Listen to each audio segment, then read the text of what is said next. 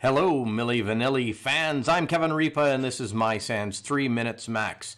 Today we're going to look at lies my computer told me in terms of files that I should be able to see, but I don't see, so I think they don't exist, and I may mess up an investigation doing so.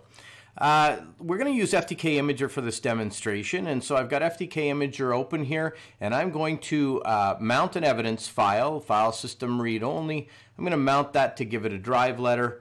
And I now have that, and I'm going to minimize that so that I can get into my examination. Now, what I'm going to do is I'm going to I'm going to go to the directory that I just created. And you can see that where we're going to go is fairly deep down the Windows file path.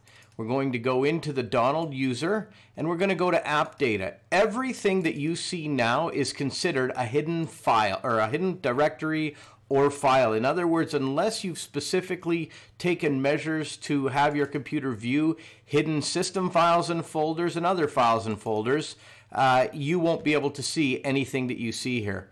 So in this case, we see that we have only one shortcut.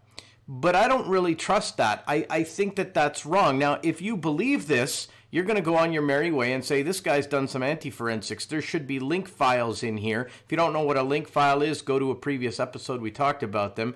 But you're going to walk away thinking there's nothing here. Well, let's drop down to CMD in the way that I showed you in a previous episode. We're dropping to that file path, and I'm going to do a directory to see what's in there. Well, clearly there's something in there. Wait a minute.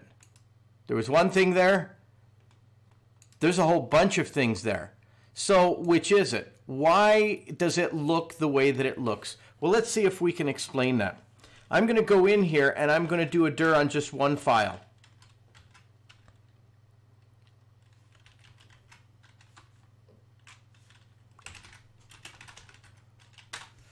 We see the confidential analysis data. There's 3 files there. How can that be? Because Windows doesn't allow 3 files of the same name in the same directory, not even 2.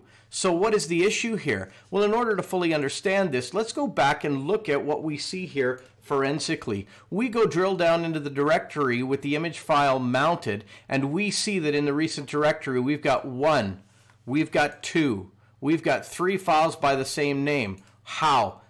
This is deleted. That's deleted. FTK Imager is able to look at the MFT and show us these files, but Windows could not do that. So because it couldn't figure out how to show it to us, it didn't show us anything. If you are unaware of this, if you don't look for these pitfalls, if you don't verify by dropping to the command line and looking in that same directory for contents, you're going to miss incredibly valuable information. In the meantime, in between time, that's it. Another episode of 3 Minutes Max.